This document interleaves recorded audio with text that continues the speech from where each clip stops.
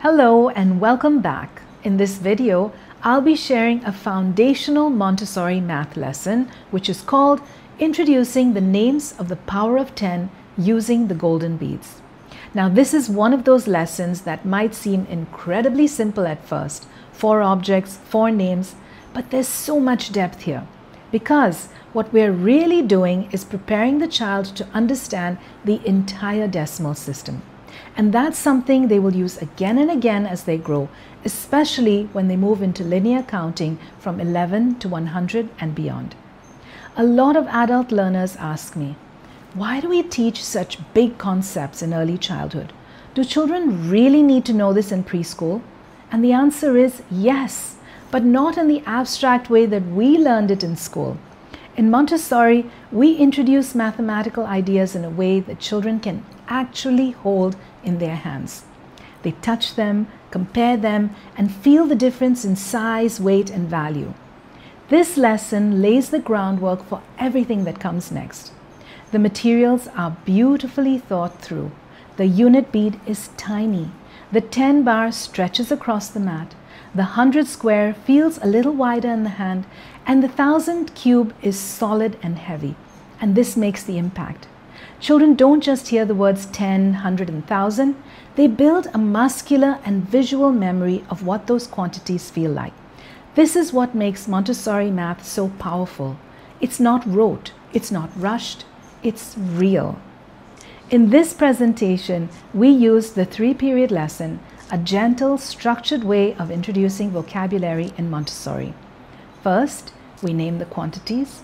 Then we invite the child to show us each one. And finally, we ask them to recall the names on their own. It's calm, it's respectful, and it gives the child time to absorb. So let's take a look. So today I want to teach you the names of the symbols for the power of 10. This is 1 unit. Can you say 1 unit? 1 unit. Would you like to feel it?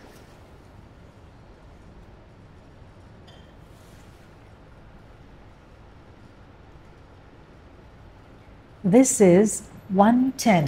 Can you say 110? 110. Would you like to feel it?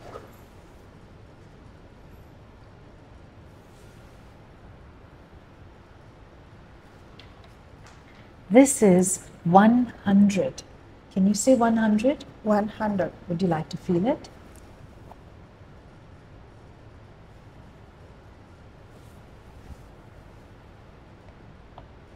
This is 1000.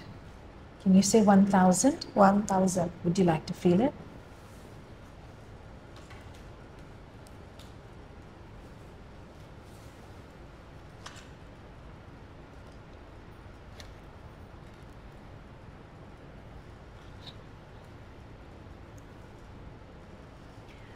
Ria, can you show me 1000?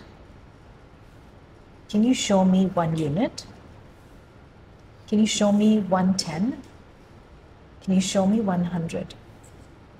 Can you put 110 here? Can you put 100 here? Can you put 1000 here? Can you put 1 unit here?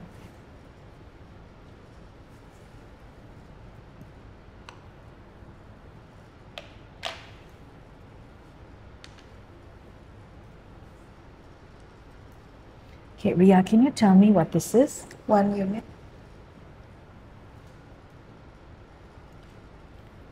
Can you tell me what this is? 1000.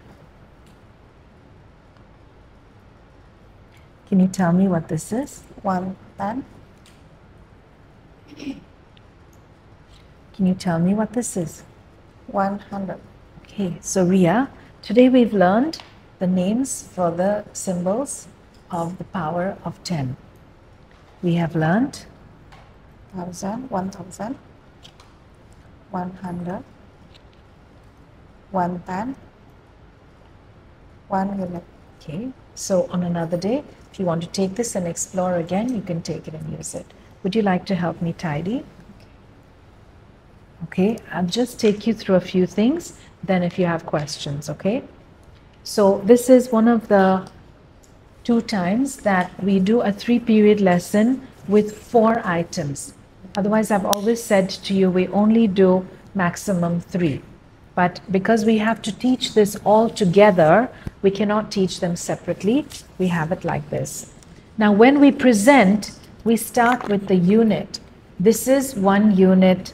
This is 110. This is 100. This is 1000. Periods 2 and 3, we mix it up.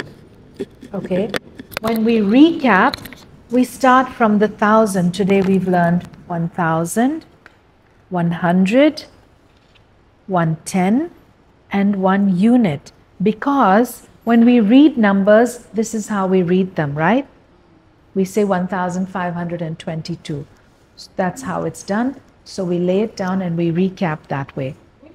Now, in that short activity, we've already done something big. We've planted the idea that all numbers, big or small, are made up of these building blocks. Later, when the child begins linear counting from 11 onward, we want them to already understand what 10 is. Not just as a word or a line on a number chart, but as a quantity that they've touched, counted, and remembered. This work also prepares them for operations later on, like addition, multiplication, and place value. Everything in Montessori builds on what came before. Nothing is isolated, nothing is rushed. If you're an adult learner and you're wondering, why are we showing such large numbers to 3- and 4-year-olds? This is why. We're not expecting them to grasp the decimal system the way an older child or an adult might. We're giving them the building blocks of understanding, and these blocks stay with them. So when the time comes for larger numbers, operations, or problem solving, they'll already have a strong foundation. If you're curious to explore Montessori more deeply, especially how all the math materials connect, we'd love to support you. Our Early Childhood Montessori Diploma is a 12-month, fully online program designed for parents, educators, and anyone who's passionate about this approach. You'll get flexible, self-paced learning with over 300 engaging videos. We have beautiful illustrated printable manuals. Every week we'll consult with you, and we offer 24/7 support communities. We also have optional 10-day practice sessions in Jakarta, and we have a lifetime guidance even after you complete your course. It's everything you need to feel confident, supported, and ready to guide children through their early years. And yes, Montessori Math is one of the most loved parts of our course. Thank you so much for being here today, and I hope this video gave you a fresh perspective on how powerful even the simplest Montessori lessons can be. Until we meet again, have a beautiful day.